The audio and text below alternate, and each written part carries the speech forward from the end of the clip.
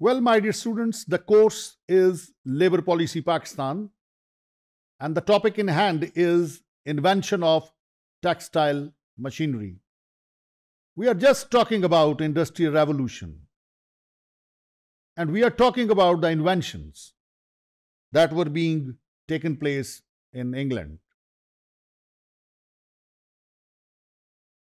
As regards textiles, my dear students, the flying shuttle, ये जो flying shuttle जो है, ये सारी टेक्सटाइल इंडस्ट्री की मशीन्स के मतलब बात हो रही है. आपको इंफॉर्मेशन इसलिए दी जा रही है कि industrial revolution is very much relevant with the course labour policy Pakistan, क्योंकि वहीं से जो कॉन्सेप्ट है लेबरर्स का और उनसे मुतल्लका इश्यूज का वो डेवलप हुआ है. इसलिए आपको ये सब कुछ पढ़ाया जा रहा है. The flying shuttle patented in 1733 by John Kay, with a number of subsequent improvements, including an important one in 1747, doubled the output of a weaver, worsening the imbalance between spinning and weaving. Dear students, it became widely used around Lancashire after 1760, when John's son Robert invented the drop box, which facilitated changing thread colors. They are just talking about the machine's parts. My dear students, Levi Paul patented the roller spinning frame and the flyer and bobbin system for drying wool to a more even thickness. My dear students, the technology was further developed with the help of John White of Birmingham. Paul and White opened a mill in Birmingham which used their new rolling machine powered by a donkey. In 1743, a factory opened in Northampton with 50 spindles on each of 5 of Paul and White's machines.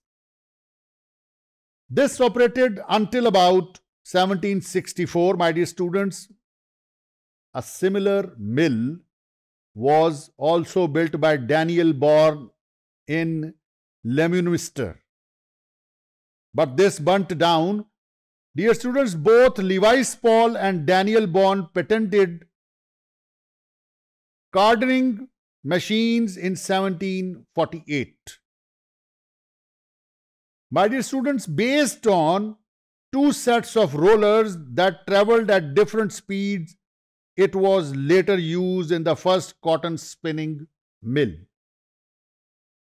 We are just talking कि कैसे inventions जो हैं वो progress की तरफ गई और जिद्दत जो है वो टेक्सटाइल की दुनिया में क्रिएट हुई. Levi's invention was later developed and improved by Richard Arkwright in his water frame and Samuel Crompton in his spinning mule. These are all technical terminologies. If you are interested, you can consult Wikipedia article. They are very important and interesting. Dear students, in 1764, in the village of Stanhill, Lancashire, James invented the spinning jenny, which he patented in 1770. It was the first practical spinning frame with multiple spindles. My dear students, the jenny worked in a similar manner to the spinning wheel by first clamping down on the fibers, then by drawing them out, followed by twisting. It was a simple wooden framed machine.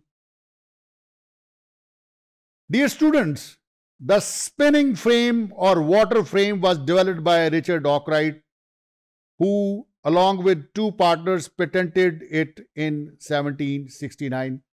Hope you have understood as to how this machineries went on progressing. Thank you very much indeed.